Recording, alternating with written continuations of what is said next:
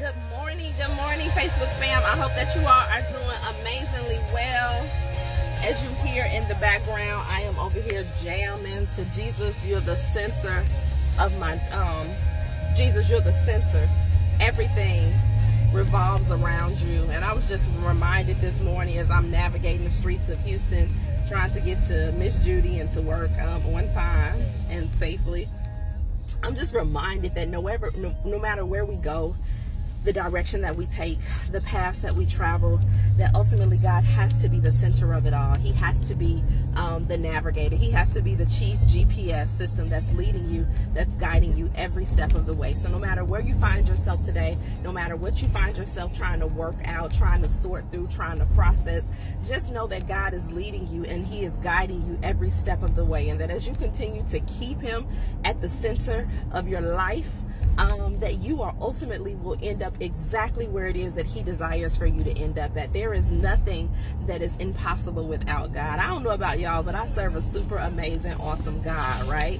And so with that, I'm just reminded that there's absolutely nothing that we go through that God is not fully aware of. And so with that being said, I just want to encourage you today from my heart to yours, that God is working those situations out on your behalf. He is behind the scenes orchestrating some things. He knows exactly what you need. He knows the desires of your heart, all of the above. And so just stand fast, remain steadfast, unmovable, always abiding in the work of the Lord, knowing that your labor is not in vain. For Jeremiah 29:11 says, "For I know the plans I have for you, plans to prosper you, to give you hope and a good future, saith the Lord." 1 Peter 5:10 says that after you have suffered for a while, that the Lord thy God will settle, strengthen, and establish you. So God is establishing some things. He is setting forth some things in the earth that has your name on it. He is stretching forth your tent. He is enlarging your territory. He is granting you increase and prosperity in every single aspect of your life. So I just speak forth richness over you. I speak forth increase in your peace, increase in your strength, increase in your joy, increase in your health.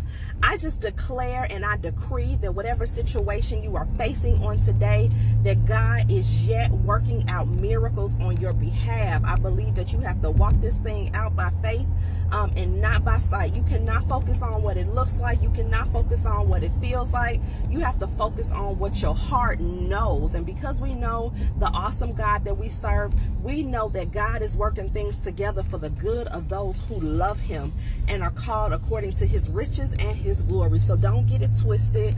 Don't get caught up in the situation or the circumstances. Just remain steadfast, unmovable, always abounding in the work of the Lord, knowing that your labor is not in vain and that God has not forgotten about you. Love and blessings, great people. I hope that you all have a wonderful Wednesday. Take care.